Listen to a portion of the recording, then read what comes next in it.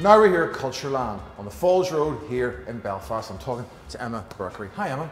Hi, Joe. How are you? Emma, great to see you back open. Because I mean, I think Cultúrlann's a very unique art space in the sense that it's not sort of in the city centre or anything. It's right in the heart of the community. So it must have been, I think, quite an impact here when it had to close, because it is quite a hub of the community here, isn't it? It is, absolutely. We're the only art centre in West Belfast, and certainly the only visual art space in this part of the city.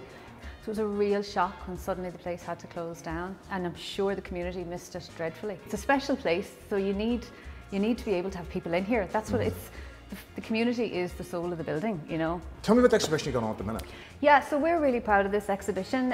It is a culmination of a partnership with Belfast Photo Festival.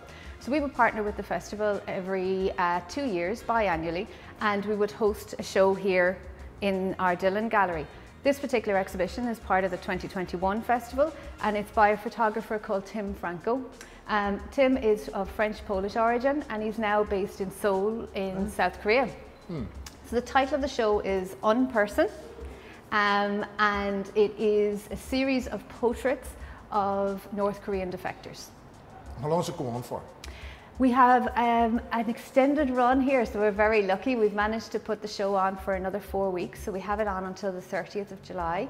While a lot of the shows in the photo festival have actually finished, we've got a nice little bit of an extra run here, so people can pop in and see it. Brilliant. And what have you got after this? Our next couple of exhibitions are going to be at the same time as rlann here in West Belfast. We have Stephen Shaw with Unconfined, beautiful, beautiful watercolour pieces that are going to be in the rlann gallery here. And then upstairs we have another gallery space upstairs called the Ballybona, and we're going to have artists from Conway Mill. Well, it is great to see you open again. Thank you very much for having us around. Thank you, Joe, for coming in.